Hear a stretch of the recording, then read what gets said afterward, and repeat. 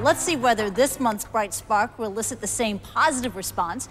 This time, our inventor hails from Singapore, where he's attempted to combine an old-school computer game with outdoor activity. Hi, I'm Adrian Cheok from Mixed Reality Lab in Singapore, and I invented the human Pac-Man.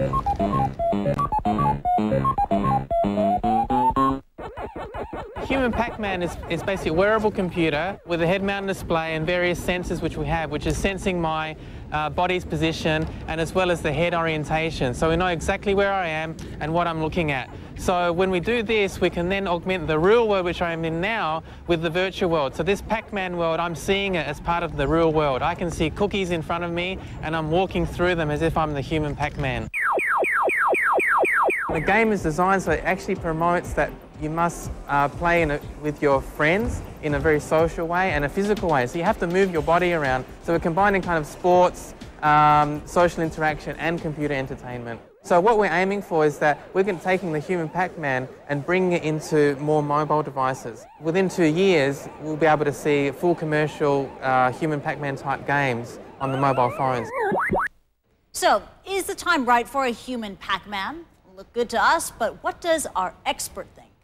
I think it's marketable in a niche. I don't think at this stage it's mass marketable. We would obviously like to see a variety of games, a variety of experiences to make use of that particular piece of hardware. That would be the most realistic mechanism to move it forward, would be to take the technology and to actually translate it into lots of different experiences, whether it's an education, or whether it's a sports experience, or whether it's a pure entertainment experience. So we would like to see FIFA in there. We would like to see Harry Potter coming into this kind of experience so we can really cross across the digital divide. That's the view from our expert, but we'd also like to hear your thoughts on the prospects for the human Pac-Man.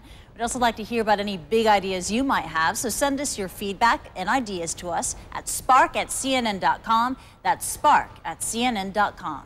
Now, early in the program, we've heard how Honda and Toyota have been investing in hybrid cars. In the